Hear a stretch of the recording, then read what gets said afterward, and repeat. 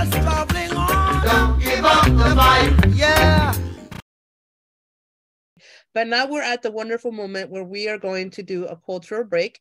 And we have the wonderful Eric Allen Yankee, who happens to be one of my favorite contemporary poets, pardon me, poem. Hey, Eric, you're a poem. No, contemporary poets, and also a phenomenal political poet. So go ahead, Eric, take it away. Oh, thank you. And thank you, everyone who's spoken so far. I'm just, overall so worried that ballots will get elected and it will all turn to hell, even more than it is now.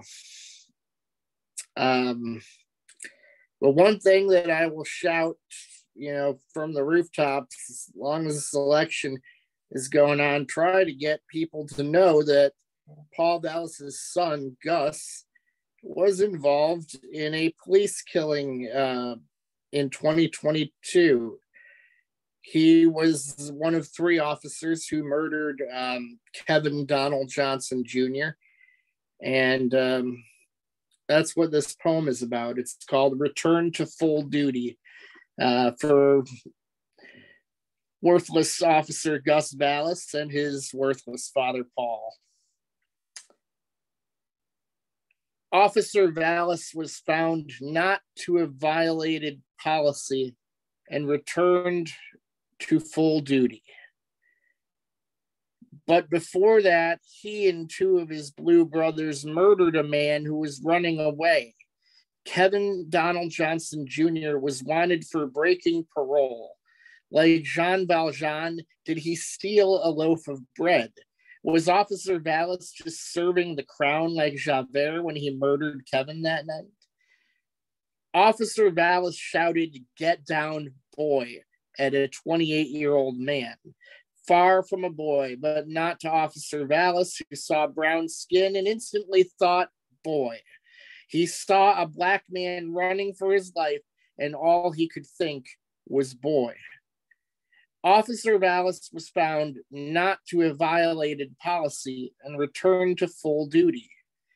Officer Vallis's father is a lifelong Democrat and wannabe mayor of Chicago, which I suppose should tell you something about the Democratic Party and the position of mayor of Chicago. Thank you. Damn, Eric. So, my goodness, that's a powerful poem.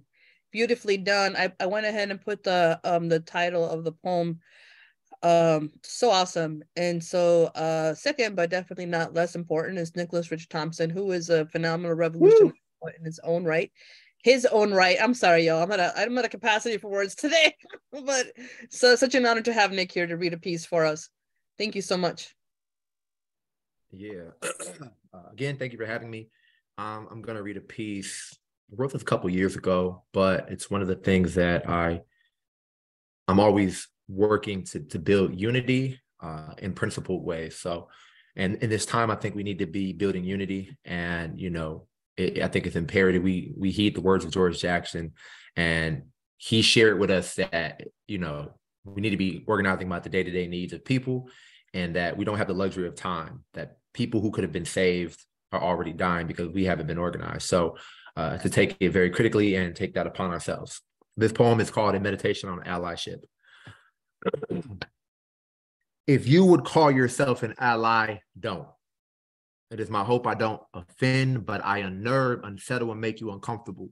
There has been a mass movement of House Negroes, Uncle Tom sellouts, and an increasing rise in cowardice. The so-called liberal and progressive is complacent in decay, so it's complicit and culpable as a result of their inaction.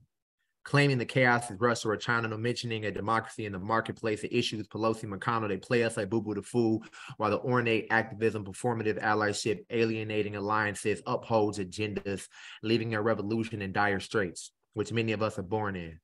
No choice in it, but I sense sedition afoot, plagued by division and indifference and class reduction. The only answer is abolition. You can't improve the conditions of the slave, so be wary of the hand that feeds you, but hesitates to free you.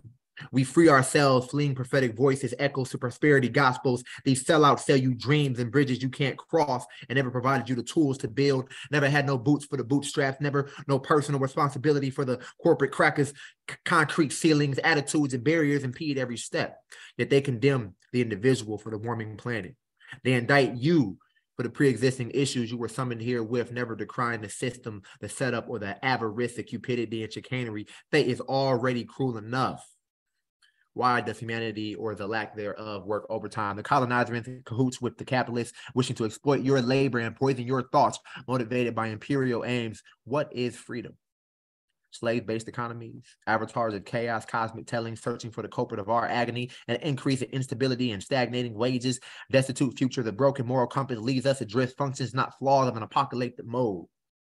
Coercive laws of competition, exploited peoples, forsaken generations. What do we leave behind? Rape cultures, missing Black women, mourning trans and non-binary people, disregarding humanity once again. What courage it takes to be yourself, connecting over captivity, our shared suffering, the impending doom of existence. Harmonies heard in our cries for freedom, still cast away in silos. Would you be a witness to the destruction of the human soul? I've died many times, observed myself in countless tragedies, so I scream louder with the power, seeking liberation. The last shall be first, the wretched of the earth. What are you doing for the least of these, the forsaken, the forgotten, those fleeced by false flags of freedom, the downtrodden? If you would call yourself an ally, don't. We need accomplices and collaborators like John Brown. If you would call yourself an ally, don't. We need accessories and abettors to our conspiracy. If you would call yourself an ally, don't. We need race and class traitors prepared for every front of struggle. Ain't no freedom for a pacifist. If you would call yourself an ally, don't. Pick up your weapon, be it a pen, rifle, or wallet. Put it down. Any illusions of the situation. Show up and show me what you're willing to give for the least of these. Thank you. Damn, hot damn, that was beautiful. Just beautiful. It just captures this moment so very well. Lord, get up, stand up, keep us traveling on. Don't give up the fight. Yeah.